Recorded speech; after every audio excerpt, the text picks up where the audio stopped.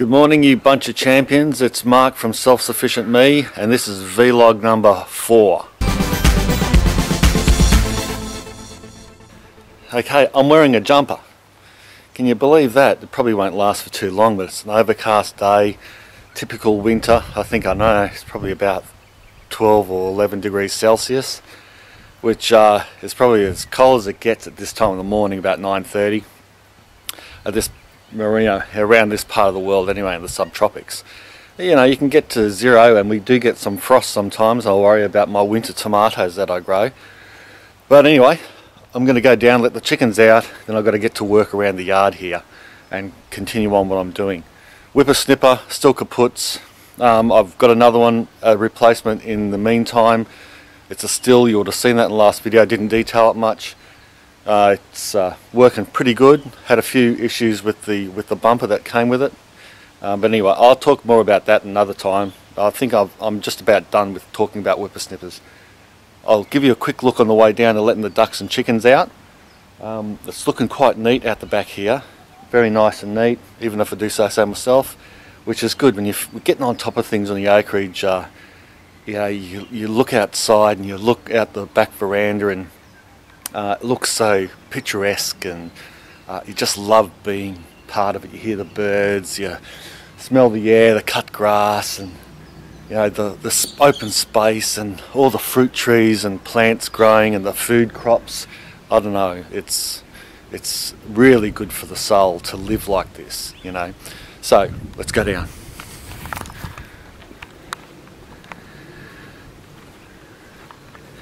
Now, I know Kate on Facebook said, how come you haven't mulched all your trees? And the fact is, I do mulch all the trees, but over time the mulch wears in and it needs to be replaced. Here's the sick joke again. I got a bit sidetracked. I still haven't picked these limes up. Still haven't snipped around that tree. Just haven't been able to get to it. Everything just, you know, keeps it going. But anyway, here's a classic example. This is this Lane's late navel. Grow the Lane's late because it fruits or ripens the fruit just after the Washington, so it gives me an extension of crop. But if you look below here, you'll see that it looks like it hasn't been mulched, but it has. That's all mulched, but it's all gone into the ground. It looks like there's nothing around that tree. There's mulch around all these trees, and but you know, eventually the grass grows through, and you know, whippersnipper. The thing is, I usually replace the mulch about every 12 or 18 months. We also had a big storm in winter, and that storm, the water rushes from the top of the hill, and it can run through the orchard and washes away a lot of the mulch down the bottom of the hill. You know, almost down near where the duck dam is, and so that can be a hassle too. So there's all sorts of things, elements, normal breakdown, and that type of thing that gets rid of the mulch. So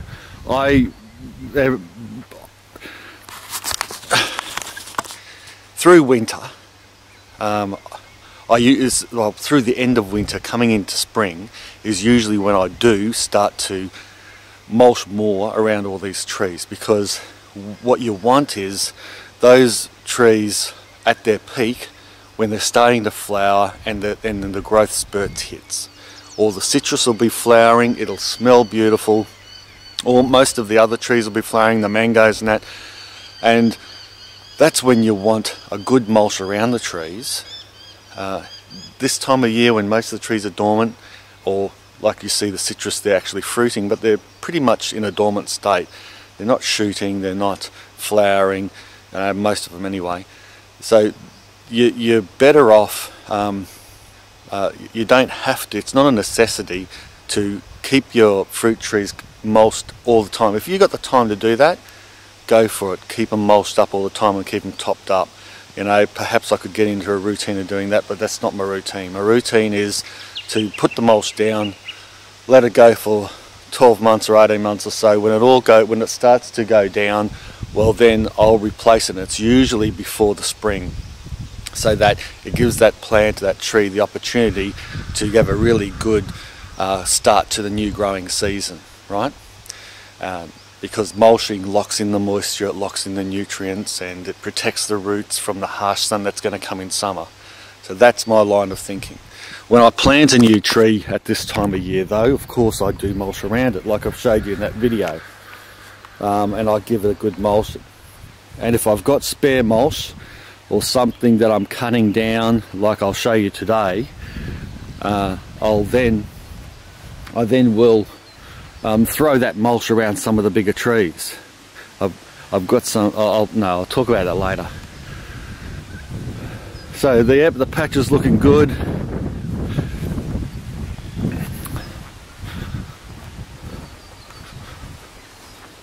Asparagus has died off. I'll give you a proper look at the, and what I'll do now is cut all that back now and mulch that heavily, give it a feed, ready for spring, and the asparagus will come back up. The ginger's gone. Well, the ginger is all died off, but if I dig through, there'll be bits of ginger in here. We've been digging it up to eat, of course, but I'll leave some more of it in there for this new coming year's crop. Alright, the ducks sound like they're having a gutful. This long pipe you see going along here, that comes from our EnviroCycle. We have a treated waste system here on our property, and that treated water gets sprayed out, usually on the grass, sometimes around fruit trees if I need to, but I'm trying to just renovate this area here, which gets quite a bit of traffic. This is our picnic area down the back here, where we have our barbies and stuff. And yeah, this is a bare patch of ground where this picnic table over here used to be, and I got rid of it, put it over there, and I'm just growing the grass here. So it's handy to be able to recycle your wastewater like that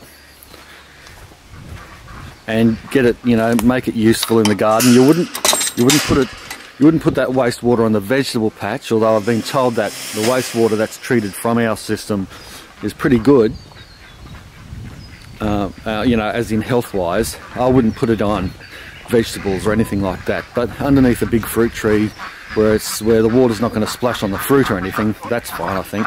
But generally I use it on the lawn and ornamentals.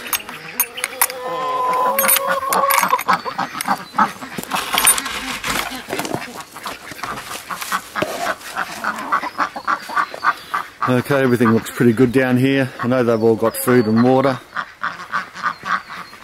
They just all want to get out.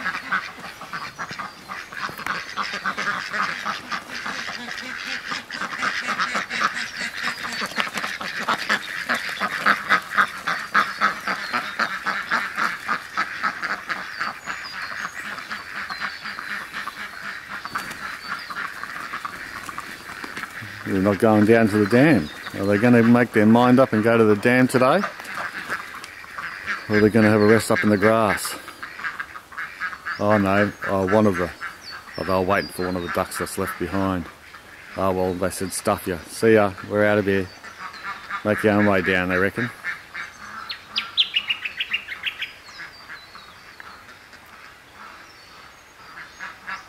Alright.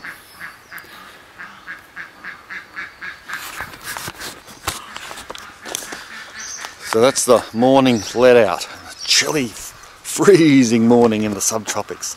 I'll have this jumper off in 15 minutes because I've got to get into some work, and I'll show you all about that in a minute. Behind me is the front of my place, and what I've got to get into today, and this is how it ties in with the mulching that I was talking about before, is these palm fronds that I need to cut back.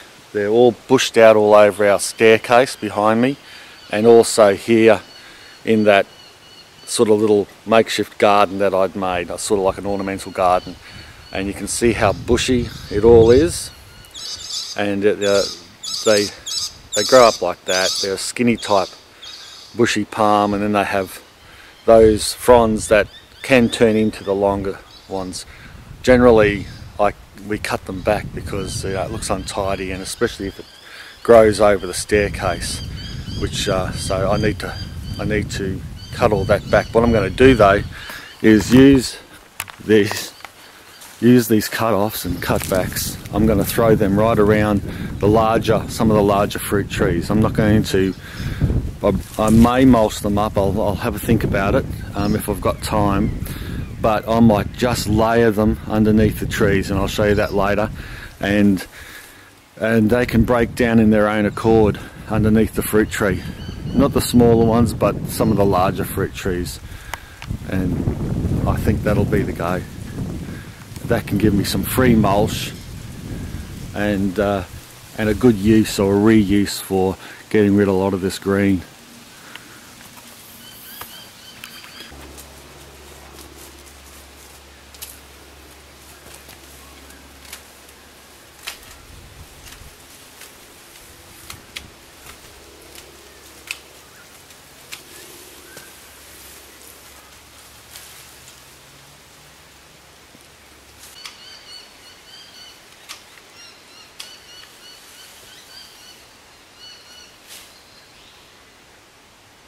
Well, I've done one side.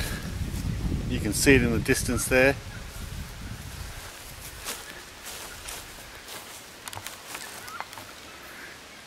Just here. I got pretty brutal. I ended up using this. And I just wanted to completely clear it out. And I'm going to do the same to that side. I've put all the big stuff there. I'll take that to the tip because you can't even mulch this stuff. It doesn't go through the mulcher. Any mulcher really, unless it's maybe an industrial one. And the other pile is what I'll use around the fruit trees. But I've still got to do that and that one. So yeah, it took me probably about an hour to get that cut back. I'll get my chainsaw out once I've done the general pruning and tidy it up a little bit around the bottom and make it nice and level. But yeah, that's opening it up quite good, and that's not a bad thing through winter to open up that so we get the rising sun hitting the house, warming it up a bit. But yeah, lots of work to go. Well, it's the next day and it's nearly August, and soon it'll be only 1 month left of winter. And I'll just show you some of our stone fruit. They're already starting to flower. Our plums, nectarines, starting to flower. So you can tell spring is on the way. Of course, no leaves or anything yet, but that's good. The other thing, of course, is I'm still going with doing all this, pulling off all these palm fronds and thinning them out, so that we've got more clear access to the staircase, and yeah, the sun hits the house more. This I've divided it up into a couple of piles. I'll just go back and give you a bit more perspective. But that big pile there is small stuff that I'm going to just put directly around some of the fruit trees, and I'll show you how I do that. That pile there has got some medium stuff I'm going to probably chop up and chuck it to the tip, and same with that pile there, some of the big branches. I've still got to thin this one out as well, and you know, the thing is, there's always some maintenance to do, and in this case there's a huge job coming up to fix this staircase behind me. I'll give you a look at that and I'll chat a little bit about it.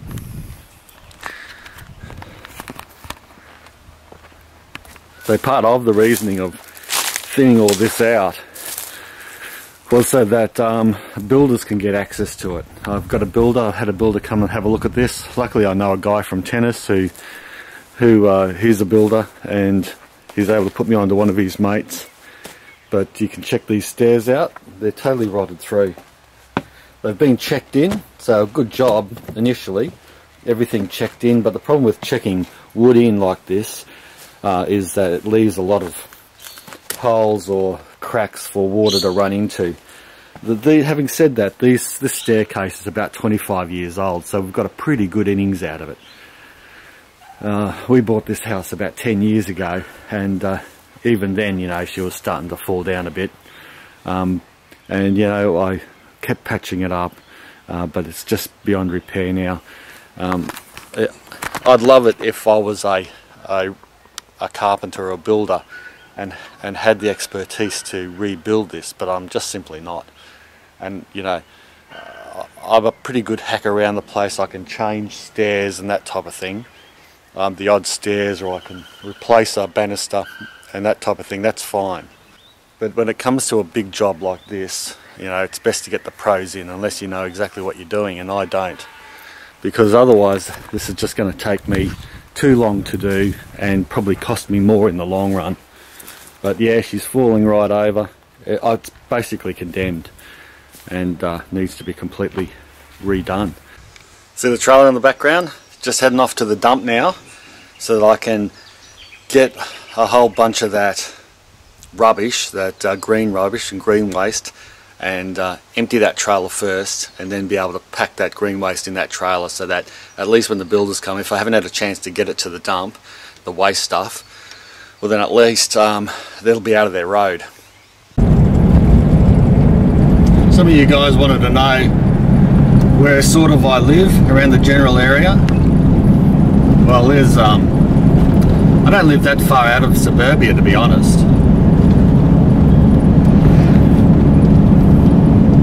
Just in a little acreage suburb. Most of the acreage are around the 3 or 4 acre. Some of them are a bit bigger, like this one on the right. You know, maybe 12 acres or something. A few farms with some cattle.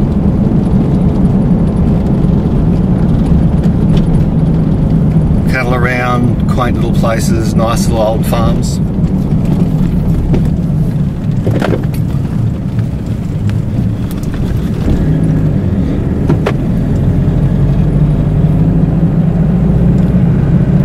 And really not too far from schools. And yeah, we're heading into the shopping precinct pretty soon, maybe in 5 minutes.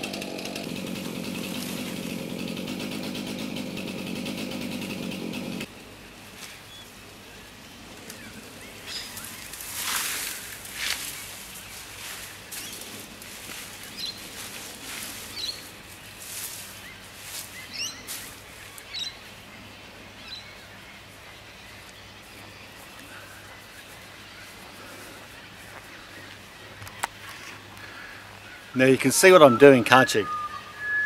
I'm spreading those green palm fronds underneath the tree, just around the drip and root zone, and particularly where I whipper snipped. And what that's going to do is suppress all the weeds, suppress the grass. But those palm fronds, from my experience, even though they're green and you're putting it around the tree, it's not going to break down too quickly, but it is going to suppress the weeds and everything. The good thing is that because it doesn't break down so fast, it won't give the root zone a burn off or smother it too much. It still allows quite a bit of air, and also there'll be quite a bit of airflow around the trunk of the tree too. So if some of those fronds and that lean against the trunk of the tree, it's not going to get any trunk rot or get too moist there. And I'll just watch it as that breaks down over a couple of weeks. I'll just keep pushing it away from the trunk to make sure that there's no collar or anything that sets in. And you know, a really good foot thick layer of of these palm fronds puts them to really good use. You can see that I threw away all the big pieces that I wasn't able to mulch up with my own little mulcher here. I could spend hours mulching up each of those leaves, but that really would be a total waste of time. This will still break down slowly. It's almost like a little bit of a compost pile around each tree, and it just puts those good soft litter to use. But yeah, well, getting there. Good work.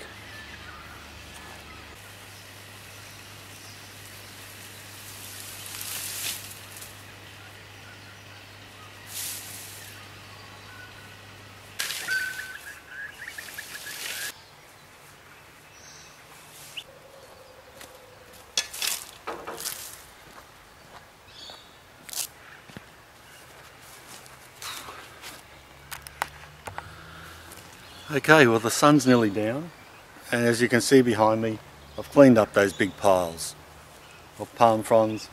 I've thrown all the thick stuff in the trailer. I'll take that to the tip for mulching. Maybe while I'm there I might grab some extra mulch from, you know, the composted piles if I've got time. But all that mulch there, it practically only went around two medium-sized fruit trees, a navel orange and a honey murcot mandarin, and I like to pack it nice and thick, so I'll take you through and I'll give you a bit of a look, and then I'll wrap this video up. I think that's enough, and I'll release this vlog so that it doesn't go into another day sort of thing. But yeah, another big day. I've got to get inside now and cook the boys some food, so I've got to pick some veggies from the garden again, and we'll have that with whatever meat I decide to pick tonight. Maybe we'll just have sausages, I think. I'm feeling a bit knackered. Alright. So yeah, all fairly well cleaned up. And that one there, quite nice. That'll be good when the stairs are properly finished and done, and it'll open the place up. I've got to obviously clean all this debris up, but you know, you can see the trail of bits of debris as I've been carrying it down to the back orchard here.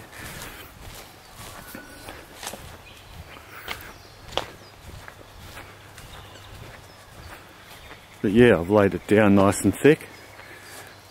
A little bit on poking out here, but as this condenses down, it'll be fine, and I'll just keep tucking it in, go around with the lawnmower a few times, and it'll soon settle, and that won't be a drama at all. Here's the Lane's late navel orange, and you know, it's looking at about 1.5 foot high, the mulch, and that's what I want. It's going to stop any of that grass and weeds coming up from the middle here. And I'll just keep going and finding mulch. I've got a lot of mulch down the back. Actually, while I'm chatting, I might as well go down and lock up the ducks and chickens. I've got a lot. Oh, I've got scraps upstairs that I'll tell you what I'll do. What I do is I grow easy to grow salad crops for the chickens. It's just extra feed, and also for the ducks. This type of mustard here, I let go to seed, and it comes up all over the property. And so I'm always pulling one up as I walk down to the hens, and I'll show you also in my rugged area down the back here, which I deliberately left as a bit of a mongrel area, where self-seeding salad crops come up, mostly mustards and Asian greens like this here. And of course we can eat this, it's beautiful. But if there's plenty of it, here's a whole heap of this mustard. Comes up everywhere at this time of the year, particularly when the grass doesn't grow very good, and so it overtakes the grass. And I've just got a whole heap of sweet potato all through this mongrel area, and there's even some radishes that have come up over there. But this general area here I can use for this type of fodder for the birds. As I come down, the ducks usually go in on their own accord, see me coming down. The chickens sometimes need rounding up.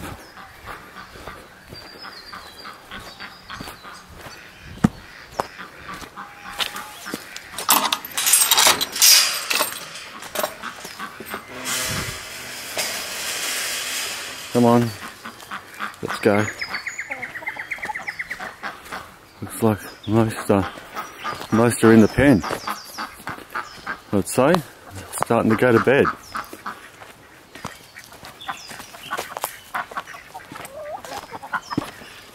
These are just the young pullets there, the leghorns. They haven't started laying yet, they're just new to the flock. Throw that down there. And the hens will pick through that, and that'll be all skeleton by the morning. And the ducks get to it as well when I leave. And that's them done.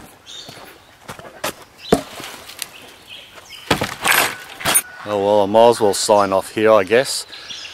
So that's the end of this vlog. Thanks a lot for watching. Don't forget to share, like it with a thumbs up, and ask any questions that you want. These type of vlogs, they're a bit all over the place. I don't get a lot of time to sort of explain everything in the finest details. So I'm happy to answer questions, of course. Visit the blog, self-sufficientme.com, that helps as well. And yeah, thanks a lot again for watching. Thanks a lot for all your support. I've been overwhelmed with it. And yeah, it's been a really great day working in the acreage. Thanks for watching. Bye for now.